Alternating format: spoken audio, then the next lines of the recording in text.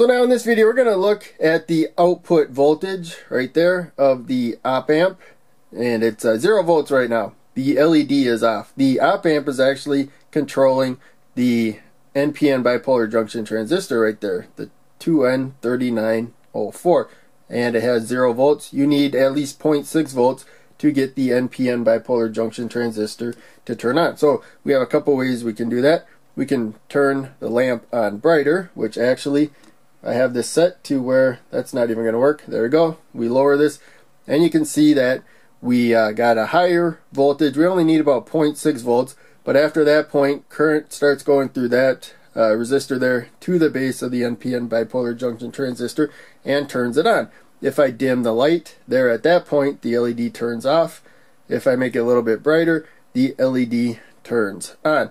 Now we have 1 volt coming out of here. For some reason we do have to provide a little bit of current, so for some reason that's enough to throw it off. If I get rid of the 10 kilo ohm resistor right there, there you can see that the voltage goes up, and looks like it's even a little bit higher than we could get it before. So this op amp really doesn't like to provide current and maintain a voltage. So it is a single supply op amp, which means that the voltage is made to go to ground right there, and we're not providing any current, so it is able to go to ground. We are able to maintain that.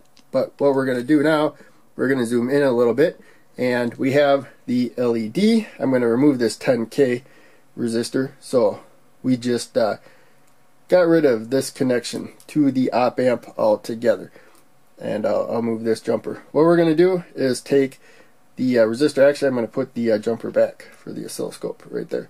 We can see 0 volts. So it's 0 volts. It's going to sink current, so the LED will light up when we make this connection right there. And so it's supposed to be 0 volts.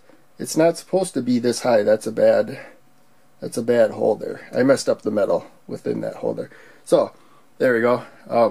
You may not have seen that because of the light dependent resistor. So this is supposed to be 0 volts.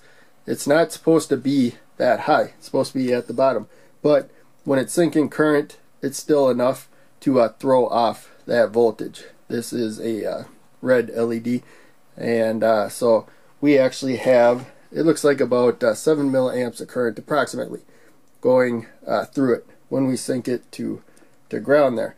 When we turn it off, there's no current flowing, but it's positive on that side and it's positive coming out of the output.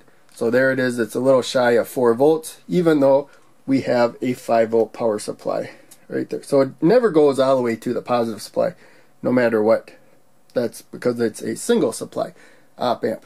You need a rail to rail op amp to go from 5 volts all the way down to 0 volts if you're using a 5 volt power supply.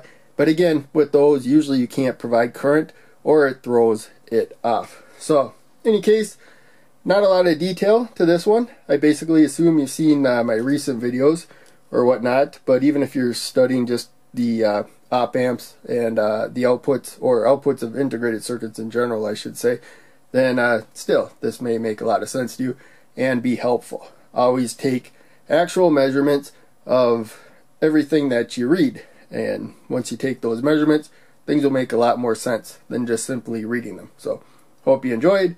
Make sure you check out one of the other videos I'm posting on the screen, and check out the links down below. They all help out a lot. I'll see ya in the next video.